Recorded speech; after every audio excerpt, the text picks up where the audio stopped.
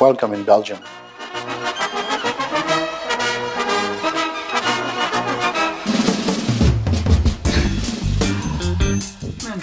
Good morning! Well, this is also my friend. This is my Hinai. So sweet. Aww. Ah! Yes! Ah! Ika! Ah! Rotzakken! Kom maar. Je pikt die op, je gooit ermee. Op. Kom maar. En terug. You go, come on. Welcome to Cindy's World. Each week from Belgium.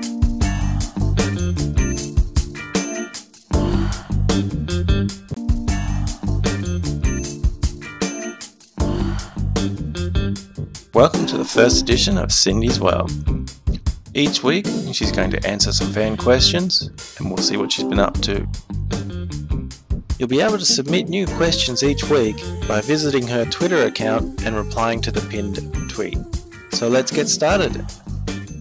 Today, family and fan questions. Okie dokie, so this week we've got a lot of videos from you with your family and pictures of you training and things like that. So we've got everything from your daughter's play to the snow to the gift, like with you giving your present to your daughter, and then your training, like you did lots of training. So the first question that we got from Top Quality Tony. He said, can you fight outside of Invicta? Another one which tied into that was, who is the hardest puncher if you have been hit by in cage or in practice, and have you ever been knocked out? And that was by Annie Old Cat. So they're the two questions that are probably going to relate to your training. So if you want to give me a little bit of information about your training and perhaps to answer those two questions. I work every day on the meets with my friend Dave. Well, I train in Perfect MMA in Deurne, Antwerp, that's in Belgium. It's my brother's gym, and I have somebody who works with me on the meets almost every day. His name is Dave Albaerts. He's a former Thai boxer, and he tries to help me with my striking and improve my total game. Also, I follow the Thai box classes from Peter Meersman. That's apart, and I have workouts with my brother during the daytime if I don't have to work, or during my breaks.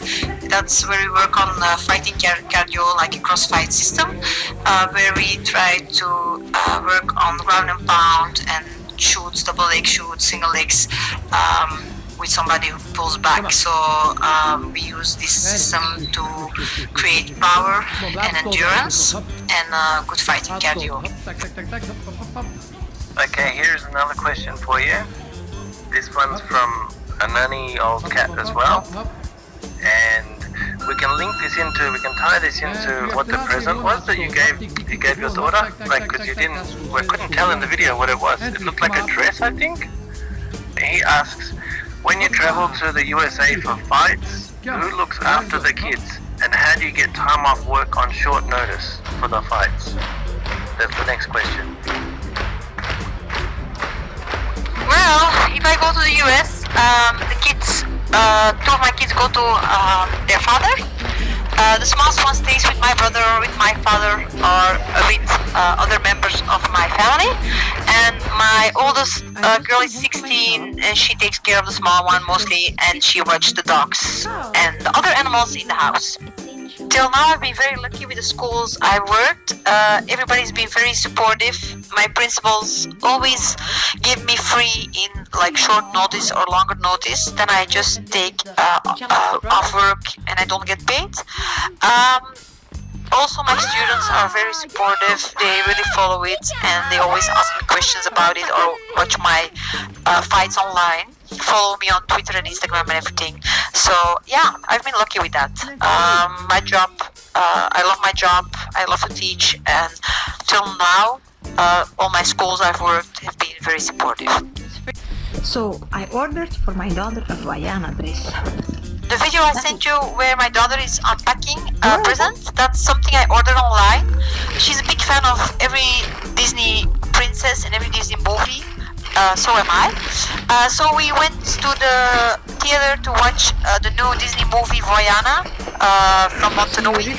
And of course she was a big fan of the princess immediately. She sings all the songs and knows all the lines of the movie. We already went to watch it twice.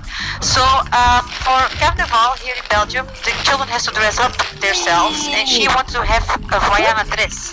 The problem is you don't find those dresses yet in the stores in Belgium. We are slower with all this kind of stuff, so I had to order it online.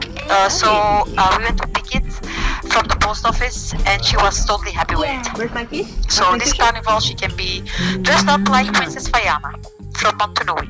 Aha. Okay, so she follows after her mum then with all Disney stuff. So is her favorite place Disneyland? Then just like her mum? And that's actually one of the next questions. It says Patrick Starfish. It says, if you could live anywhere in the world besides under the sea or next door to Misha Tate, where would it be? And maybe you can't live in Disneyland either. Well, that's a very easy question. If I could really choose where I could live with all my family, I would grab all my kids, my Vicky, my Nafi, my Lola, my Teris, my Lola, and my best friend, and we would move into the house of Snow White into Disneyland. Yay! And if that's not possible, I would like to live in Thailand. Thailand, I lost my heart there. I like Koh Samui or Mexico. Mexico is also nice. And Thailand is beautiful. Yeah, that's very nice. The last part cut out at the Mexico part cut out, but we've got the Thailand part. Yeah. Oh yeah, it's really a pity there is no Disneyland in Thailand for sure. Yeah, well, that's definitely the theme is Disney. That's I don't think that will ever go away, ever.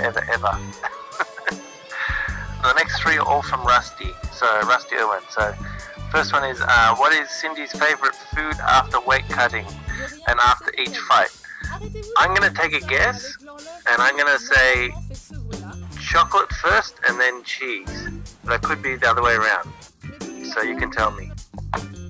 After a weight cut, I don't like to eat cheese immediately because that's heavy and I have to open my stomach up again because it's always hard to cut weight, and I will feel like dizzy if I start to eat heavy things immediately. So first I drink a lot of water and something with electrolytes and something light, and then I can eat my favorites, and cheese and chocolate, of course. Next to that, I don't only like cheese and chocolate, I like cheese always on everything, but I also love our Belgian fries with so-called stoofvlees. I don't know how to say that in English, but it's a meat and a sausage, and we throw it on the fries so they become like weak and very delicious. We put a lot of salt on it, and then with some Belgian mayonnaise. That's also part of my favorite food.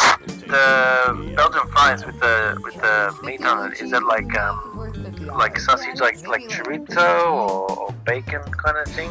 Like is it like a spicy sausage, or is it something different?